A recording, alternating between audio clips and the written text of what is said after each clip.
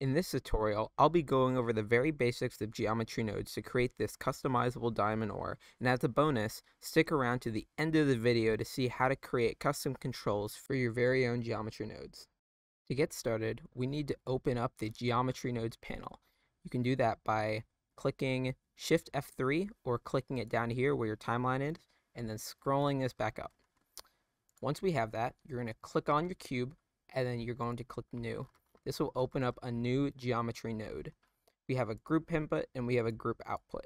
Whatever is in the group output is going to be showed. So you can think about this input as the literal mesh that we have here. Like if I make a mesh and then disconnect this, oh, it's gone. Like this group input is basically whatever you have modeled here. I'm just going to undo those things. So the first node we're going to add by clicking Shift A is an icosphere. An icosphere is one of those basic meshes that you have. You can find it just as easily by Shift A outside in your viewport and clicking it here. And if we drag this into the group output, you see that it changes. If we want to join these two things together, you can have a join geometry node, and the way that I just searched that is actually Shift A and then clicked on the search box, and you can type in join geometry there. It's an easier way than looking through all these menus because there are a lot. If you put this join geometry right in the middle and then attach the group input again, you can actually see that both of these things are in here, and that's going to be pretty important later. Right now I'm going to disconnect the icosphere, and I'm going to use my first node, which is distribute points on faces. It's basically going to do it exactly what it sounds like. It's going to distribute points on the group input because that is the mesh that we have right here. To see the square again, or it's not a square, it's a cube. To see this cube again, I'm going to put that into the join geometry, and now you can see all these little points. If we increase the density, it becomes more dense with points, and next what we're going to do is we're going to instance these points, because right now these are not really geometry. They're basically just like placeholder points, and if we want to make them geometry, we have to get a node called instance on points and then plug that in right after the distribute. When we do that, we see that nothing is happening. It's because we need to make these points an actual mesh. So we're going to take that icosphere that we're using as our diamonds and then plugging that in. Those look a little bit too big, so I'm going to turn down the radius right here. Actually, I'm going to keep that on 1, but I'm going to change the scale. So when you have an instance on points nodes, when you change one of these, you can see all of the points scale. If you hold left click and drag downward, you can select all of them at the same time, so you can have a little bit more control. I'm going to turn those to like 0.1, and we can mess around with that however necessary. One thing that I'm noticing is the points are all facing the same direction. You can easily fix that by adding a random value node and then connecting the random value to the rotation there. Now, some of them have different rotations. It looks a little bit better, and you can increase this max, and that'll just give more variation depending on the look that you are going for. The next thing that we're going to do is distribute the points only on specific parts of the mesh. Right now, the points are covering everything, and we don't quite want it to look like that. To do so, we are going to get a noise texture, and we are also going to get a color ramp. Now, if you plug the noise texture into the scale, something happened. I'm not entirely sure what happened, though. It looks like these points are a little bit too big to see. So I'm going to put this color ramp in, and then I'm going to drag the black value until we can start seeing a little bit more, just about like right there. If you don't understand what's happening, I have this other cube here. That if I go into the material preview, this is basically that noise texture that we were talking about before.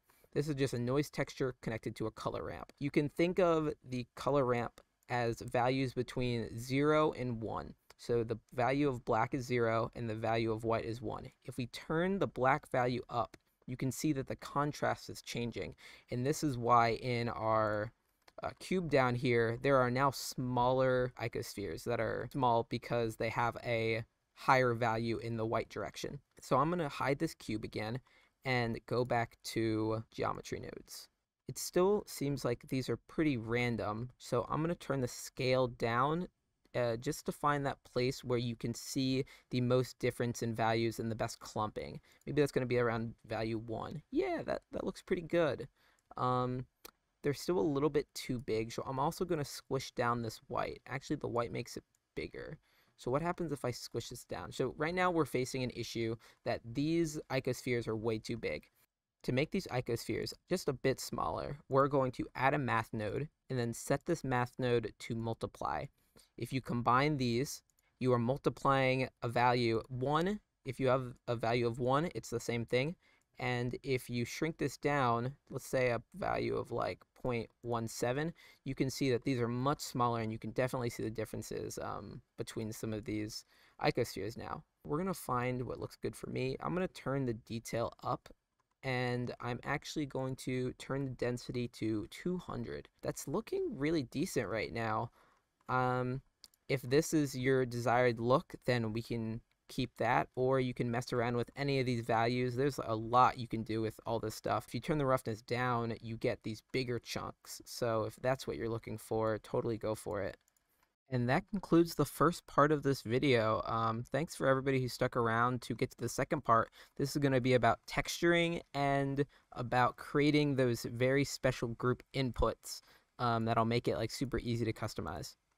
The only thing I've done since last half was to add this background in and add some lighting. The first thing I'm going to do is grab your cube and add 2 materials. I'm going to add one material called rock, and I'm going to add another material called diamond. And if I change this diamond color right here, we're seeing nothing is really happening. That's because in your geometry nodes, you need to add the materials in the node network by getting a set material. So I'm going to add 1 set material right here, and I'm going to add 1 set material in between here. I can tell, since this is my group input, that this is going to be my rock, and then for this one, this is my diamond. So I'm going to add them there, and you can see it's working as intended. I'm going to actually turn this to the shader editor now. This is not a shading tutorial, so I'm going to brush by this a little bit quickly. Transmission all the way up, and I'm going to turn roughness just a little bit, like a 0.1 roughness. I'm now going to change my IOR to kind of the look I want. Technically, diamonds have an IOR of 1.45, around that. I actually think it looks a little bit better if I go under 1, like give it that stylized look at like the 1.3, maybe 1.7 or 8. I think that looks a little bit better for me, but this is however you want it to look. Next, we are going to be making our rock texture. So go into the rock material over here, and we're going to start off by adding a color ramp, like we did before, and a Voronoi texture. This Voronoi texture gives like this little kind of blocked out effect, especially if you go to distance to edge. You can see it accentuated here. If I plug the Voronoi into the color ramp, and then I plug the color ramp into the base texture, we can start to change the colors that we see. So this is a little bit dark for my liking. I'm going to turn this a little bit up, and I don't want this to be completely white, so I'll turn this a little bit down. Increase the randomness just a bit, because in Minecraft you kind of have this block look, and you don't want them super random, or you also don't want them super square. I think there's a little something in the middle, maybe like a 520 with a scale of, let's go with a scale of 7. It's looking pretty good, maybe a little bit light. So let's actually get a bump node and then plug the bump node into the normal, and then connect this color ramp to the height. Oh, and look, now it's a lot more detailed, and you can see a little bit of that bump here. We're also going to change the roughness, because that's like a really shiny rock, and we're actually going to invert this, because right now we're working with a lot of light colors. I'm going to invert it just because we want everything to be a little bit darker, so it's just going to flip these values. And I think that's looking pretty good. Maybe you can tweak around with these however you feel. I'm gonna maybe increase the darkness just a little bit, but I'm really liking where this is coming. But I'm really liking where this is going. If you have the Node Wrangler enabled, go Control T, and then you add this mapping and texture coordinates. If you don't have them, you can download it or just get the nodes from the Shift A menu. Turn this to Object, and now that's kind of the look I'm going for. The tutorial is basically done. If you've made it this far into the video, I just want to say congratulations for completing this. This next part is going to be a little bit advanced, and I'm going to brush through it. It's going to be part of the geometry nodes, just getting a really cool edited modifier stack. And doing that is pretty simple. All you got to do is select one of the empty tabs from your group input, and then put them into first the density. And when you do that, you can see in this modifier, you can change the density up and down depending on your look. So if I only want 50, there it is, only 50. And doing that, you don't have to go into your geometry nodes to change every single aspect of your diamond ore. We're going to do this for a couple of them. Like, I also want the icosphere radius to be on here. So now you can make them bigger or smaller depending on the look you want just from in here. So I'm going to change this to, let's say 20, but I'm going to bring the radius up a little bit. And you can kind of see how you can get different effects from just adding to your group input. Another semi-advanced tip is if you get a value node and then you type in hashtag frame, this will show the frame that you are at by slowly iterating over a certain number. So if I plug that in, if I turn this to 4D and then I plug this into the W, you can actually see it start to move and animate. This is going extremely fast, so I'm actually going to divide this by, let's say 50, so it'll go a little bit slower. This is also a really cool way to animate things. So you might ask yourself, how do you turn this off? How do you put geometry nodes to this? And you can do that by getting a mix RGB, plugging it into the W, turning the factor, actually I think it's right here is the one you want, correct. You turn the factor here, and then you add another node into the factor. So you can turn this factor on or off depending if you want to see animation or not. Another way that you can change the name, because this one right now says factor and we wanted to say like animation on, is you click N and then go to the group inputs. This one says factor right here. If you double click, you can say animation. So you can say animation on or off. With the radius, I'm just going to call that size. And with density, I'm going to keep it to density, but I'm going to make it in bold because I can.